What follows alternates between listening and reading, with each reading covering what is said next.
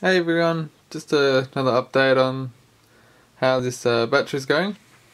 Currently we're about 50 odd, about 500 milliamps, so that's about where I want it to be at, and we've actually come all the way down to 13.14 volts. So it's definitely looking better than what it was starting off, so it's coming along quite well.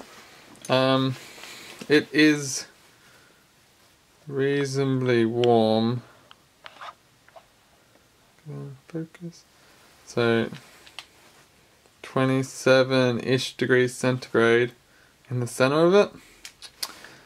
So it is quite warm for it, considering the ambient is about 18, 19, 15, so about 15 degrees ambient, so it's a good like 12 degree sort of rise on it, so there's a good bit of rise, but it's progressing, so, and that's where I want it to be, so yeah, it's coming along quite well.